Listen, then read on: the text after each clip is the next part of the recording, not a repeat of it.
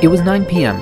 I just left a heated community meeting about some redevelopment plan for one of the largest buildings in my neighborhood. That's no way to end a night, so I was on my way to a Lag BaOmer bonfire to wind it down. Which, if you're not familiar, probably leaves you wondering what the heck Lag BaOmer is anyway.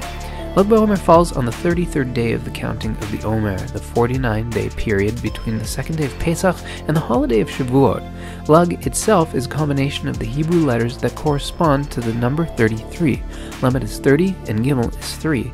For many observant Jews, those first 32 days leading up to Lag BaOmer are considered to be days of mourning, excluding, of course, the days that fall during Pesach. Most don't watch movies or listen to instrumental music, have weddings, or even cut their hair or shave, excluding those who need to for professional purposes. But why? Well, according to the Talmud, 24,000 students of the prolific sage Rabbi Akiva were killed off by a plague during the Omer period. Ironically, those very students of the rabbi who is particularly known for his promotion of loving your fellow as you love yourself are said to have died from that plague specifically because they didn't follow that philosophy, or potentially for following it overzealously. The reasons for why we celebrate the 33rd day, though, are twofold.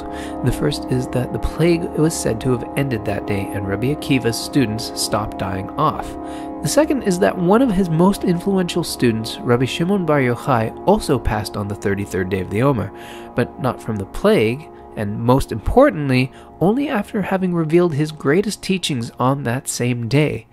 In fact, the story goes that while he expounded his teachings, daylight continued well into the night until his task was completed and he passed on.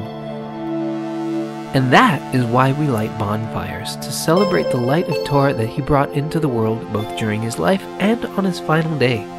In Israel, hundreds go to celebrate together in the city of Meron, near Tzfat, and to visit Rabbi Bar Yochai's grave.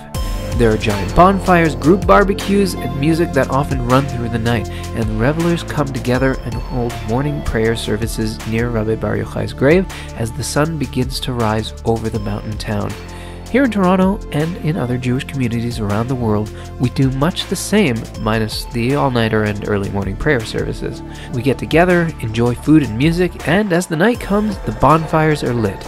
As the music plays and the fire burns, the light of Torah is spread with words shared by local rabbis. Sitting by the light of Torah and the warmth of the fire, surrounded by friends, that's something to celebrate, and a wonderful way to end a night.